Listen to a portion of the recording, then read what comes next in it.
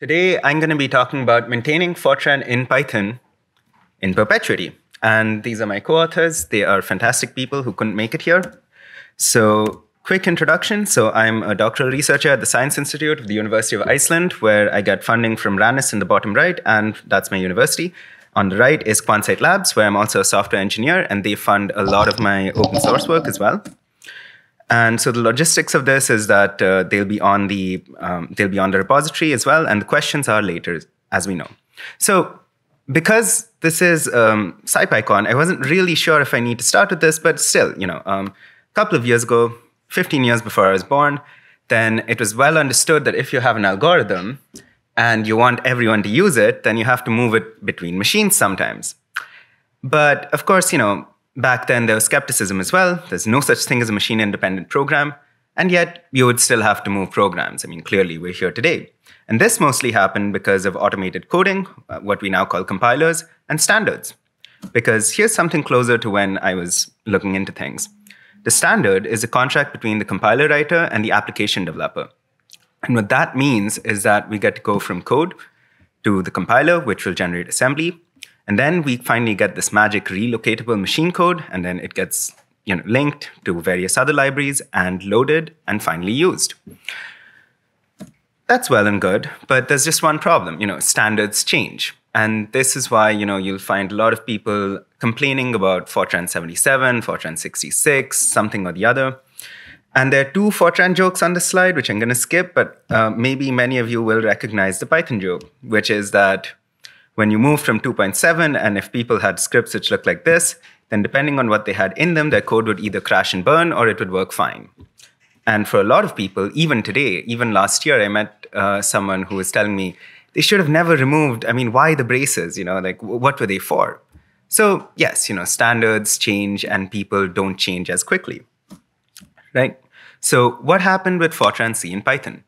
Well, Fortran is one of the oldest languages, and it took them a while to realize that, hey, a lot of Fortran compilers are basically transpilers to C, and let's maybe formalize this a little bit. So in 2003, the committee introduced the ISO C bindings.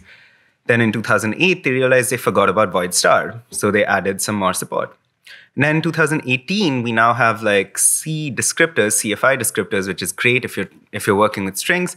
Unfortunately, there's an ABI break there. We can talk about that later. And interoperability became fairly standardized. So Andre, one of my mentors and friends and colleagues, he has this website, fortran90.org, where the simple thing is you take Fortran code, you write it with types which are which are compliant with the ISO C bindings, and it just works. You can call it in C with a conforming compiler.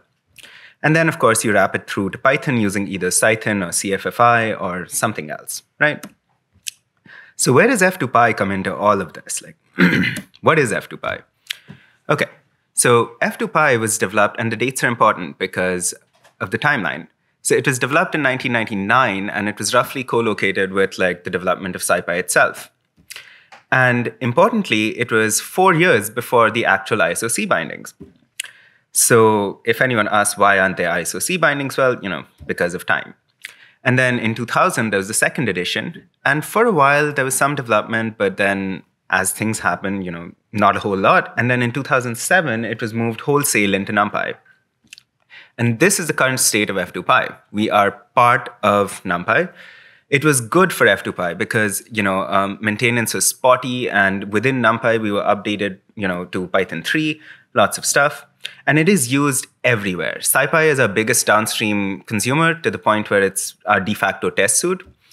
But also there are lots of scientific codes like MSPEC. It does spectroscopy if anyone has any interest in that. And let's take a look at the design. So whenever you have code, you need to have a parse tree. You need to have some sort of way of understanding what that code is saying. So we have a sort of best effort crack Fortran, sort of like a front-end parser. And then we have these signature files which we create. And either we create a signature file, which has the .pyf extension, or we can use inline comments. Now, the fun thing is it's not a compiler. So we are not standards compliant, very happily so. And moreover, we can do things which standards compliant code can't do, like rewrite your code to do something which maybe you didn't ask for. it's a feature, not a bug, and we'll get to that in a few minutes. So how does it actually work, and what does it look like?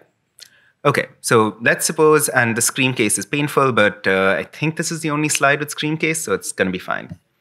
So this is good old Fortran 77. You have your little white space in the beginning, and you have your interesting declarations. This is actually non-standard, but that's fine.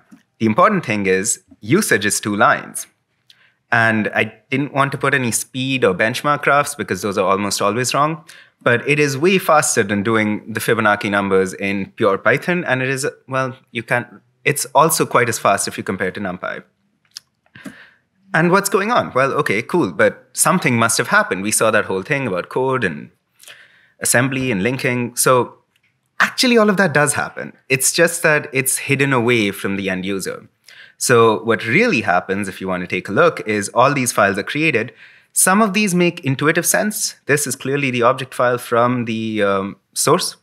Some of these make less intuitive sense, like where did these 2 come from? This is clearly the wrappers, but okay, there are now 2 additional files. Great, from somewhere. And if you're thinking maybe they're stubs, maybe they're not important, well, not really. So there's quite a lot of stuff in there. Which brings us to the next thing. How do you actually get compiled? How do you actually get to the Python extension? There's NumPy distutils, which has gone the way of the dodo because it's on its way out.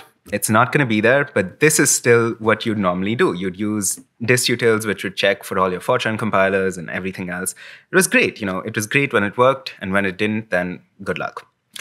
Additionally, it's not fun to always use NumPy distutils, especially in this day and age. We have Meson, we have CMake, we even have like TUP and all of these other build systems. Maybe we don't want to use NumPy distutils, also because next year you can't. So now we'll come to the actual maintenance bits. So SciPy made the shift to Meson. Ralph mostly spearheaded that, along with a lot of other contributors. And F2Py now can follow along as well. There are helper functions which make life a lot easier, including the fact that you don't actually need to schlep around the Fortran object.c. You can actually run some things and get it out.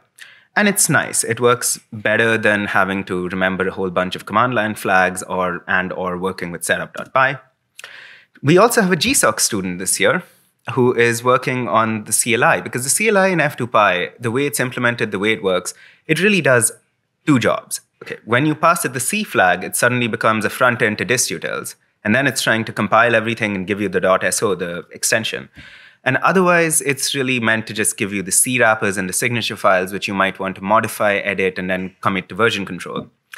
And this year, under the PSF, which Mridul also manages, we got a student who is going to be rewriting our front end in argparse, which is nice.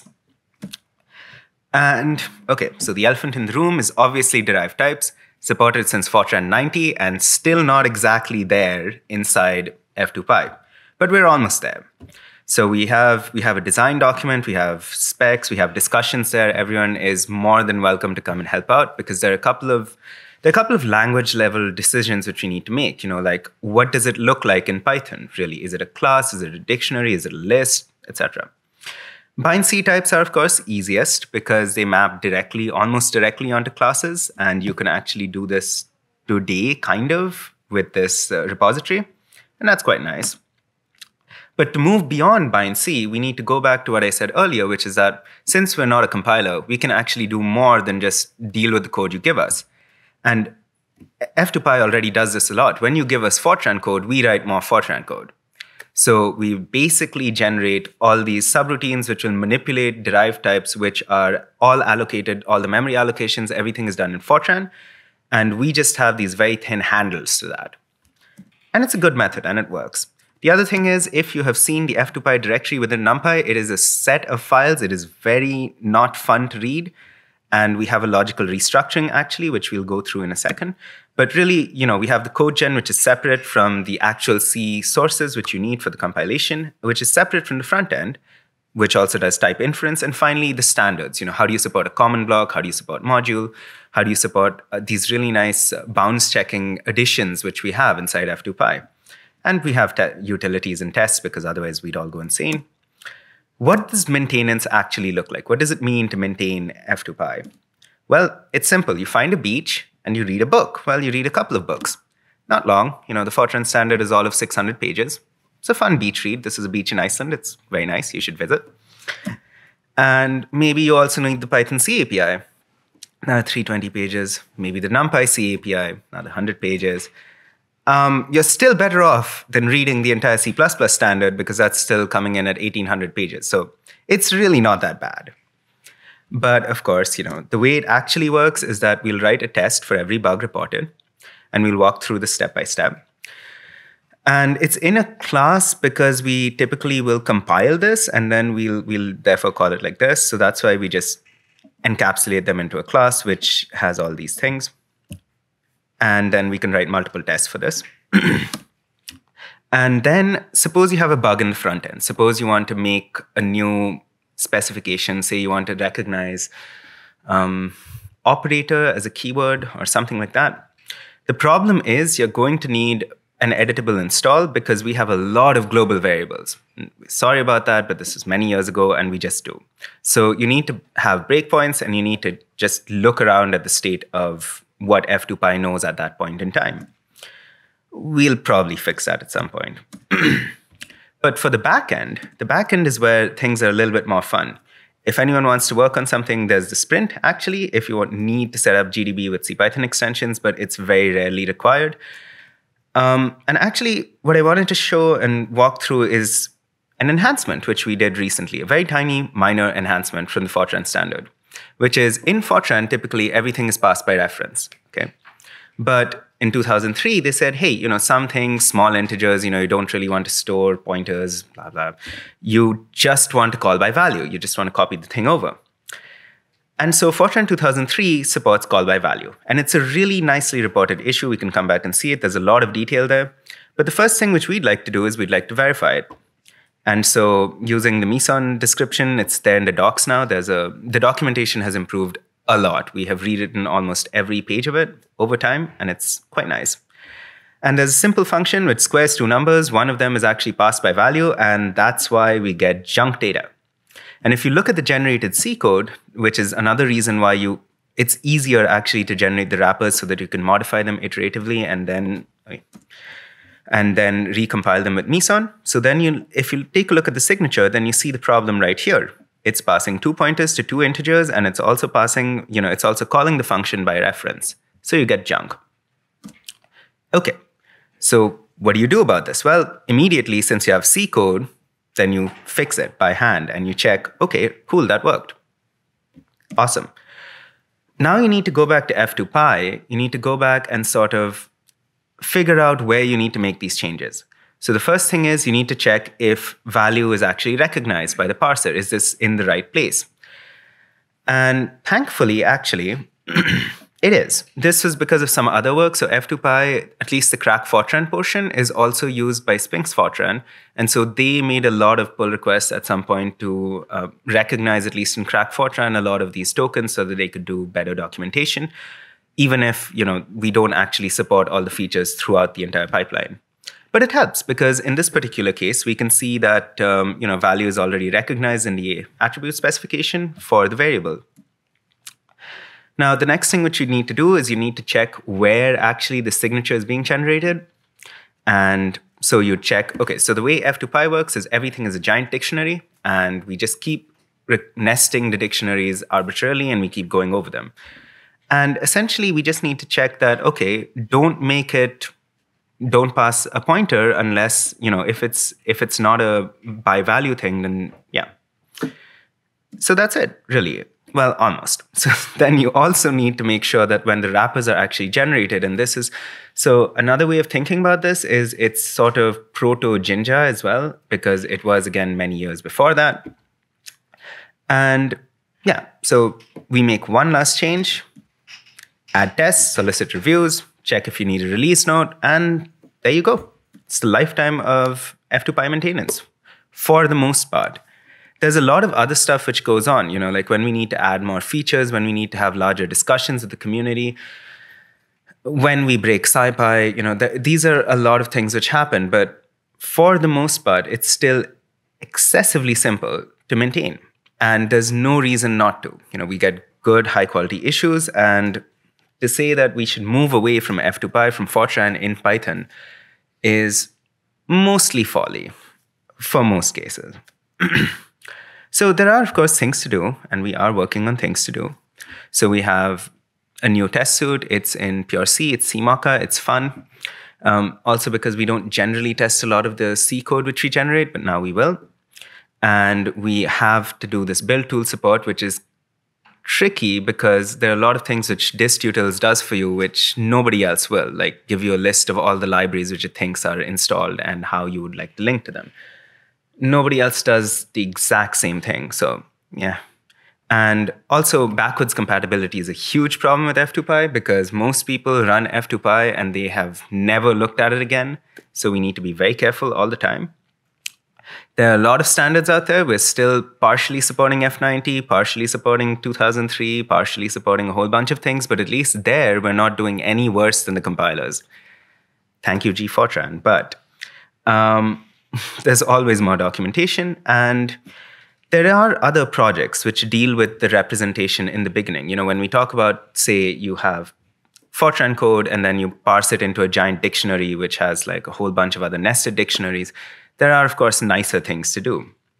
And some of those nicer things involve better abstract representations or concepts like which are there in G3 F2Py, which sadly hasn't been developed that much. And there are a lot of nice proposals because the Fortran language and the language committee basically included a whole lot of fun things like do concurrent, which basically gets rid of the requirement to have MPI and sounds like a good thing to have work with the context manager, for example. So these are some of the things which we are thinking about doing. So, I mean, I guess the question is, why does Fortran need to stay in Python anyway? And the answer is really, well, because you want to write efficient wrappers and you don't want to read all those books. You know, maybe you don't have an Icelandic beach to sit on. Maybe you don't care. And how does it stay? Well, you know, with everyone's help. You know, you find a bug, file an issue, talk to us. And there are a lot of non-code contributions as well. And that's practically the end of it. So there's some acknowledgements. This is my supervisor. There's Andre, who has been a great help with all things Fortran. People at Fonsite Labs, Ralph, Melissa, Piaru, everyone at NumPy, Matty, Ross, Sebastian, Chuck, Inessa, everyone else, and of course, Family Pets group members, and all of you. Thank you for listening. And I'm very early, but I'm going to stop here.